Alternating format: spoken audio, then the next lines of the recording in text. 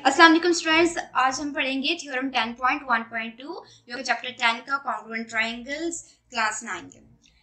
अब इसमें हमें गिवन है if two angles of a triangle are congruent, अगर एक ट्रायंगल की दो एंगल्स कॉन्ग्रुएंट हैं, ठीक है, then the sides opposite to them और आल्सो कॉन्ग्रुएंट। तो जो उन एंगल्स के ऑपोजिट साइड्स हैं, उल्टी साइड पे साइड्स हैं, वो भी आपस में कॉन्ग्रुएंट होंगी। ठीक है, इसमें हमें गिवन है कि एक ट्रायंगल है, in triangle A B C angle B is congruent to angle C.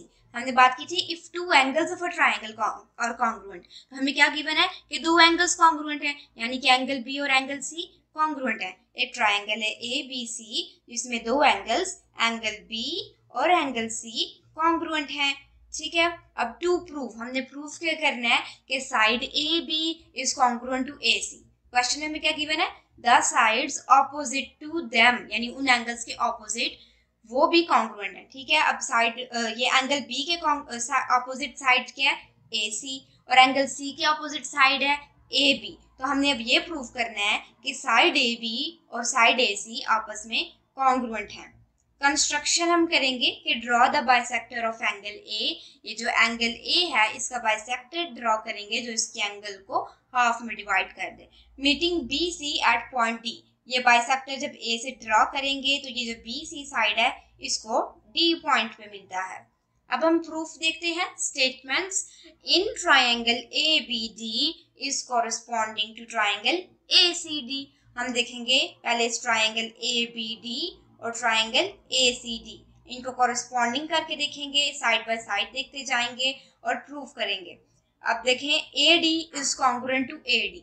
अब साइड ए बी डी का हम कहेंगे A D, side A C D का ए डी कॉन्ग्रुएंट है आपस में। क्यों? क्योंकि ये कॉमन है, दोनों का ए डी एक ही है, दोनों की ए डी साइड अलग नहीं है, इकट्ठे जुड़ी हुई हैं, तो वो सारी कॉन्ग्रुएंट होंगी आपस में क्योंकि ये कॉमन है। अब हम दूसरी रीजन क्या स्टेटमेंट क्या देखते हैं, angle B is congruent to angle C. ये हमारे पास गिवन है, हमने गिवन में बात की थी कि angle B is congruent to angle C. ठीक है, angle B is congruent to angle C.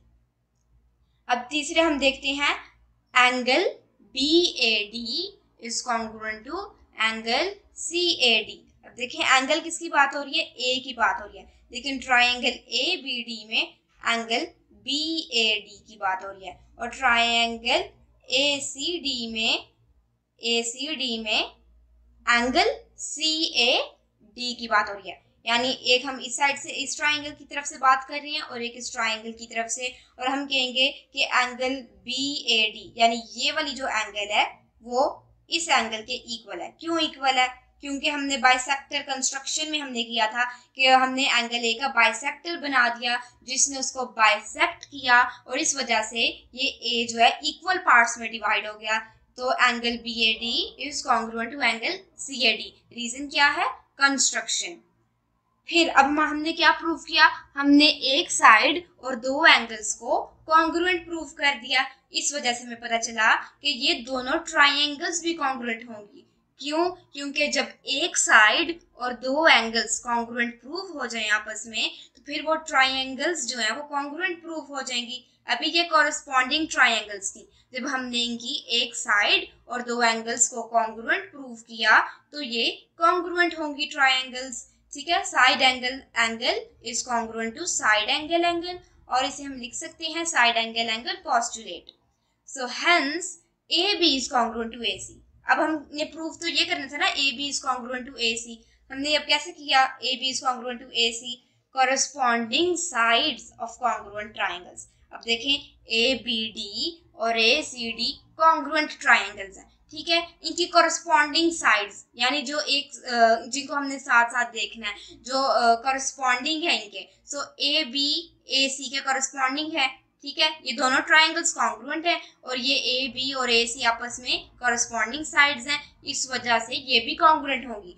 किसी भी याद रखिए, किसी भी कॉन्ग्रुएंट ट्रायंगल्स की कोई भी कॉरेस्पॉन्डिंग चीज हो वो आपस में कॉन्ग्रुएंट हो जाएगी। आई होप आज का लेक्चर आपको समझ आ गया हो। आपको कोई भी क्वेश्चन है या कंफ्यूजन है तो आप कमेंट्स में ज़रूर पूछिए।